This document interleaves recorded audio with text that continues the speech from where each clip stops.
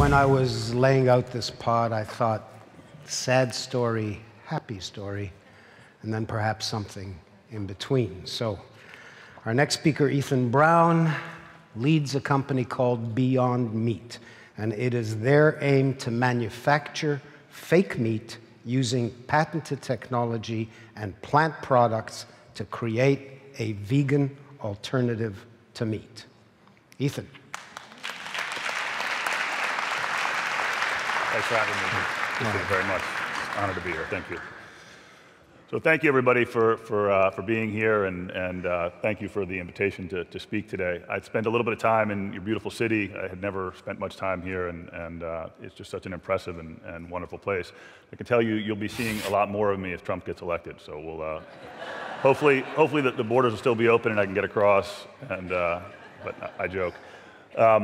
So what my company's about is not necessarily creating fake meat, but it's about taking the core elements of meat, but from plants, and assembling them in the same architecture that is animal muscle or meat. And I'll walk through how we think about that and how we go about it. So change. Another word for that is disruption. I like to use the word change a little bit more because I think disruption is often overused. And what I'm trying to do and what our company's trying to do and our investors and our backers are trying to do is to change the protein at the center of the plate. And that's really our core goal. But that's hard. It's when you talk about change or disruption and you talk about replacing landlines, for example, with mobile phones, you're talking about addressing an industry that's been around in evolutionary terms for less than a second, right? Something that's been here as part of our industrial economy, and now we're replacing it with something that's more efficient. But when you talk about changing the protein at the center of the plate, you really have to think about it in evolutionary terms and in that period. And we have been consuming meat as a species for over 2 million years. It's not just the decision to consume it, but it's what meat did for us. It's very hard to separate our history from the history of meat consumption. When we started eating meat, our brains were 600 cubic centimeters. They're now 1,300 today. So it contributed to the growth of our intellectual capability. It contributed to the way our bodies are. About 1.5 million years ago, we started to consume higher levels of meat and our brain grew. Our guts shrank, right? And the energy distribution within our bodies changed. It takes 16 times more energy to operate your brain than it does a skeletal muscle. And so all of these changes occurred while we were eating this very nutrient-dense source of food. And at first, we were not hunters. At first, we were scavengers. So between the leopard, the lion, and the vultures that did the cleanup work, we came in. And we pulled the leftover muscle from the bone. We had a lot of bone marrow. This, again, contributed to our physiological and intellectual growth. And then we began to hunt. And this process of hunting also aided in how we set up societies and thought about social groups and sharing, et cetera. So when you talk about changing the protein center plate or people eating less animal meat, you have to think about it in a very long time period. If that's not hard enough, theology comes along. And theology says dominion over animals. The animals are here for you to consume. Animals are part of many, many different religious rituals, the sacrifice of the lamb, et cetera. And so it's not only the evolutionary context, but it's this religious context which we have to think about changing the protein at the center of the plate. Lastly, it's in our culture, right? So this is, I think you got Richard Sherman and Russell Wilson there after a game on American Thanksgiving, enjoying turkey, right? This is what we do. It's part of our culture. It's part of who we are. So the idea that we're going to come in and simply change out the protein at the center of the plate and disrupt an existing industry is maybe a little more complex than if you were to approach some other technological advance in society. But we should do it. And there really are 4 reasons we should do it. And I want to walk through each one of those because it's what inspired me to start the company. I began the company in 2009. And the idea was that I could take a single problem, which was the animal protein at the center of the plate, and by changing that protein, I could attack 4 problems that I cared a tremendous amount about. So the first one, who has any idea what that statistic is, what that ratio is? Anyone want to guess? Close. Right, so 3 of the top 10 mortality drivers in the United States, at least, are driven by animal protein consumption, or there's a strong correlation, is maybe a safer way to say it. And that's heart disease, diabetes, and cancer. 51%. Anyone want to guess what that is? So this is a controversial number, but I want to talk a little bit about it because I think it's important to think about it. So a guy named Robert Goodland was the chief environmental officer at the World Bank. So this is not the Sierra Club, it's not PETA, it's not left-leaning. In fact, the World Bank is often reviled in many countries and left-leaning organizations, et cetera. But he said, he was a chief environmental officer, he said, I care about understanding what's actually driving climate change, what's driving the emissions that we're facing. So I'm going to do an exhaustive study, a life cycle study of the impact of livestock on greenhouse gas emissions. And through that process, he collected data from every aspect of that production process. And what he found was that 51% of greenhouse gas emissions can be attributed to livestock. Now, the UN has taken issue with this number, but I've never seen a sound scientific attack on his number. They've said, well, he included animals breathing, and we don't include that, but we should include animals breathing. You know, there's an unnatural number of animals on the Earth's surface, and when they breathe, they respire carbon. You have to count that. So he counts that and adds that up, and it's about 14% of his total number. Anyway, whether you believe 51% or you believe 30% or you believe 25% doesn't really matter. The point is that it is a massive contributor to climate change. Anyone want to guess what 80% is? So that's the land in the United States that one way or another is tied to producing feed for animals. So a massive amount of land and energy goes into this. Why is that important? If you go to any business school worth its salt, go to the operations class, the basic operations class, they'll start talking to you about the bottleneck, right? And in our case, the bottleneck is the animal. And so agricultural universities, organizations, et cetera, all focus on how do we make it a more efficient animal. And you saw some of that in the initial footage today. Books, courses, institutes, et cetera, are all founded around this idea of how do we make the animal more efficient. My thought is let's get rid of the animal. Let's not use it. Let's get the materials directly from plants. Let's turn them into a piece of meat directly. We'll talk about how we do that. But it's a different concept. It's a concept that Ford had. He said, I don't want a faster horse. I want something different. And if we're going to feed this population, we're going to need to think differently. We can't keep increasing the efficiency of the animal. Again, to get back to the example, there's 66 billion animals that are slaughtered every year. Each one of those is breathing. Science is fantastic, but I highly doubt you're going to create an animal that doesn't breathe. And just by breathing, they're impacting our climate. So that's the number, 66 billion, raised and slaughtered every year. As the population grows, the demand on that number is going to increase more and more. We simply cannot continue to think about increasing the efficiency of the animal. We have to think about doing something different. So I want to talk a little about the things you saw earlier on with the footage of the industrial agriculture for poultry and for cattle and for swine. With Francis Bacon, Descartes, et cetera, the notion that the animal was a machine, all of those systems made sense. Let's make the animal as efficient as we can. Let's do it in large numbers. But a guy by the name of Charles Darwin came along and ruined that.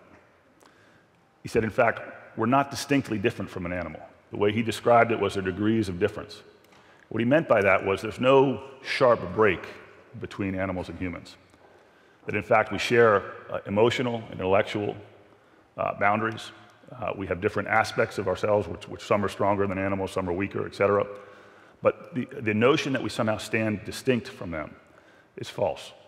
And so scientifically, you think about that, you think about we share a central nervous system, right? We share many different cognitive similarities, right?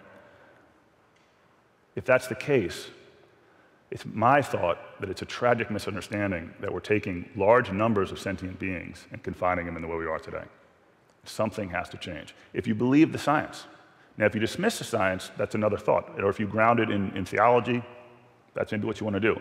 But scientifically, we cannot continue to position the animal as something that is distinct from us in terms of how they experience pain, how they experience emotional bonds, and their intellectual capabilities. So how do we get out of this? We love meat. We're going to continue to consume meat. There's no chance that as a race we're going to stop eating meat. So how do we get out of this problem? So a lot of you have probably seen this. You've been in a management class. How many people see an old woman in this sketch? How many people see a young woman? Thankfully, there are two ways to see a problem. So the way that most people see meat is through its origin. Meat has to come from a chicken, cow, or pig. If you're a hunter, it comes from deer, venison, et cetera. I think about it differently. I want you to think about meat in terms of its composition. And that's the great thing about this is meat is knowable. The composition is understandable. You can open a textbook at land-grant universities and you can understand what comprises meat. We've done this where we take a chicken breast, we put it on an MRI, and we understand the distribution of fat and protein and water within a piece of meat. In short, we can understand the architecture and the composition of meat. It's basically water, amino acids, lipids, carbohydrates, and minerals. That's it. It's not a mystery. It's not that complicated. So all the systems that you saw in place in the videos that came on at the beginning of our session were simply ways of forcing a huge amount of plant matter, water, and energy into a very inefficient bioreactor, and then turning that and then basically producing meat from that bioreactor. Why not get rid of that inefficient bioreactor? Why not take the amino acids, lipids, carbohydrates, minerals, and water from non-animal sources and assemble them against the blueprint of meat? And that's what we're after. So this is an interesting graph here. So if you see beef in 1970, you see a decline in consumption through to today. And if you see milk over that same period, you also see a decline in consumption. The meat industry is watching this. So the Meeting Place, which is a trade journal for the meat industry, which I get, and I'm sure many of you do too, just kidding, has noticed this, right? And they're saying, look, meat consumption is declining. But what's been interesting about it from here on out, I promise, our veggie burgers will not just be bar coasters soaked in MSG. Dairy has this proliferation. Anyway, it was very funny what he just said. So dairy has this proliferation of products, right, that have come onto the market, soy milk, almond milk, et cetera, and are positioned right next to dairy, to dairy milk, right? That hasn't happened with respect to meat, right? There has been no analogous development. What has happened, and what that joke was about, was that there's been a very underperforming set of meat alternatives, is what they're called, right? They're buried somewhere far away in the supermarket. They are the result of research and development, but not an enormous investment in research and development that's commensurate with the problem that we have with meat consumption, right? And so consumers have rejected them largely. What our goal was to create a scientific group of the most talented scientists that we could find from the best universities that we could recruit them from, put them all together, whether they're biophysicists, protein chemists, et cetera, and say, understand meat better than anybody else, and then rebuild it directly from plants. Don't use anything that's GMO. Don't use anything that's artificial. Find the core parts, the core molecules that make meat meat. Find analogous parts within plants or the same, and build a piece of meat. And so we've been working on this since 2009. And about 2 weeks ago, we released probably our best product yet, which is a raw burger that can be cooked just like an animal protein equivalent. It's made from pea protein. There's no GMOs in it. There's no soy. There's no wheat. There's nothing artificial. It transitions from a raw state to a cooked state. You can come at any time to our facility and see how we make it. There was a health scare in the poultry industry about 2 years ago. And it was in California, and they had to do a bunch of recalls. And we also make a plant-based chicken. And so during that, we offered the opportunity for any member of the public to come into our facility and see how we make their products, see how we make their food. But we did ask that Purdue do the same. We did ask that the other poultry providers do the same, and none of them could. So a big belief of ours is that not only are we going to create a food that is exactly like the animal protein you've enjoyed for generations, but we're going to be transparent about how we make it. We're going to invite people into our facilities. We are going to create that glass wall that so many people have talked about at the slaughterhouse. It's not only creating the right product, it's placing it in the right place. So about 2 weeks ago, we launched this product in Whole Foods, and we did it in Boulder, Colorado. The result was phenomenal. People are hungry for this solution. And Victor Hugo said something which is often quoted, there's nothing more powerful than an idea whose time has come. I'm very blessed to be working on a problem that people feel the time has come for a solution. So we sat in the meat case I stood there watching customers buy it.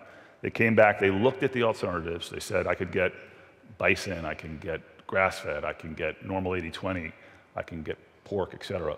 But here I can get a plant-based meat that my children, my husband, my wife, they're gonna love. And I can do it, and I can feel better about my purchase. I can feel better about what I'm doing to my body. I can feel better about what I'm doing to the earth. I don't have to deal with the death of an animal. And it sold out. We packed inventory in there for a week. We sold it in an hour. And we've been trying to get it back on shelf, and it keeps going through, and people keep buying it, keep buying it, keep buying it. So there is hope in all of this. That's what it looks like after it's been cooked and it's being consumed. So Whole Foods, which is an amazing partner, I used to work for a fuel cell company, and our partners were large automotive companies. And they did everything they could to squeeze price out of what we're doing. Whole Foods, while they're smart business people, have done everything they can to help our business grow. At every step, Whole Foods has helped me get to where we want to go. A guy named Tom Rich, who is the regional vice president in the Rocky Mountain region, he's the reason this happened. He said, I'll put you in the meat case. Let's see what happens. The turns we get in the meat case versus being in the penalty box, being tucked away in something called a meat alternative section, it makes all the difference. So they also put in something called the Beyond Burger Stand, which is a branded restaurant in their store named after our company and our products, and that's been a huge success. So we've got a lot of nice coverage over the launch. Again, I think this just speaks to the fact that this is something that people are interested in seeing. Social media, it's been amazing what you can do now today that you couldn't do 10 years ago. We get instant feedback from consumers, and I love putting out products. I put them out every year, and I can begin to understand, does a consumer like this aspect or that aspect? And it allows me to get into the living rooms and into the dining rooms of American families and understand what they want and what they don't want. So real quick, one thing I have a lot of passion for.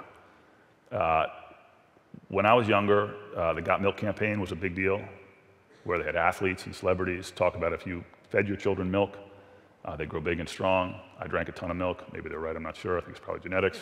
But for tomorrow, it's about plant protein. This generation, when we go talk to universities, the rooms are packed. People are so interested in this because they see this as a system that's not going to work going forward. So the opportunity to go in and talk to young people, and for them, the future of protein is plant-based protein. Why is this important on a global scale? Very quickly. That red line at the top there is China and meat consumption. The red line at the bottom is Africa and meat consumption. So if China continues in that direction, we won't have a climate. If Africa, which they should, right, starts to gain affluence and starts to consume meat at the same rate, we also will not have a climate. So we should not export the animal protein model. We should export a model that allows people to continue to eat what they love, which is meat, but eat it as meat made from plants. Thanks.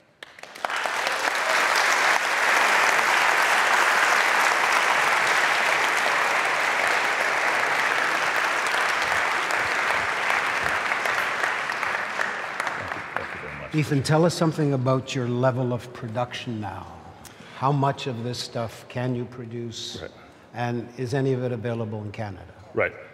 So we have a pilot facility for this fresh, what we call fresh beef. In August, we should have a much larger production process in place. So right now it's pretty constrained. We will be coming into Canada most likely next year. I have a big interest in doing that. My father is a professor at McGill and lives in Montreal. So I went to McGill. I'm going there right now. All right. Great. So next year, will you come back with a pile of burgers for us? Yes. Yeah. Beast Burgers at ideacity. Thank you. Thanks very much for having me. Thank you. Really appreciate it. Thank you. That's good.